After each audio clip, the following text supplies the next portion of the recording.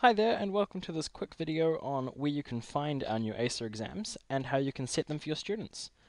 So we'll start here in the control panel and we'll go straight into assessments and we'll click on new assessment right at the top. Now we want to use an existing assessment, so we'll click that button. Then we need to pick who's going to do it, so I'll assign it to my students. We need to choose what we're doing. So we're going to go into French, Languages in Action and Grammar Workbook, ACER, and there we've got Certificate 1, Certificate 2, and Certificate 3. Now we'll just do Certificate 1 for this, so we'll confirm our selection.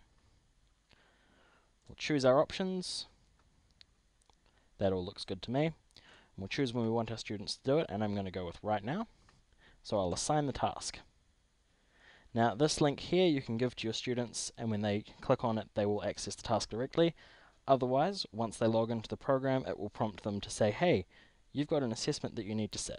So we'll click on Got It, and I will jump across and do it as a student so you can see how it functions.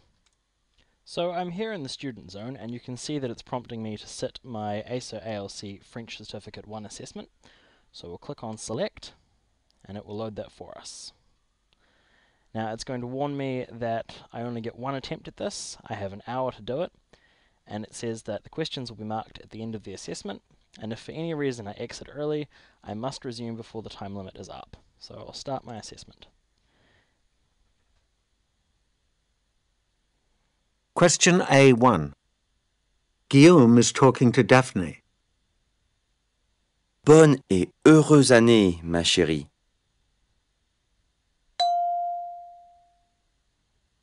Bonne et heureuse année, ma chérie. And all the students need to do is select the correct answer. So I'll select the new year, and I'll press Next. Question A2. And the students just keep repeating that throughout the assessment. Now once a student reaches the end of their assessment, all they do is click Submit at the top, and they'll be warned that they can now no longer change their answers once they click it.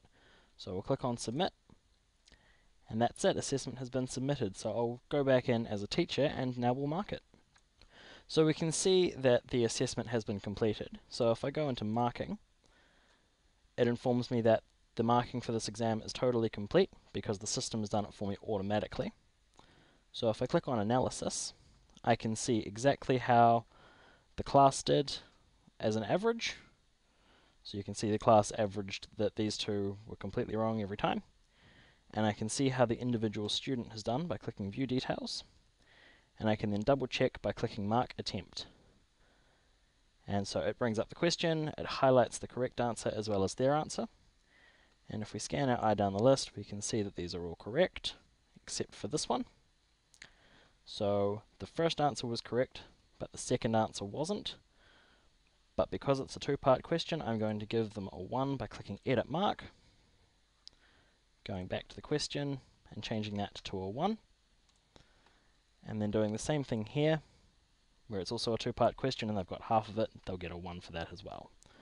Then we'll save and exit, and that's all you do. So there you have assigned an assessment to your students, they've gone through and they've completed it, and you've double-checked the marking. Now students can also access this as a revision task by going to the same place. So the Languages in Action folder, the Exams subfolder, then ACER, and then choosing the certificate they want to do.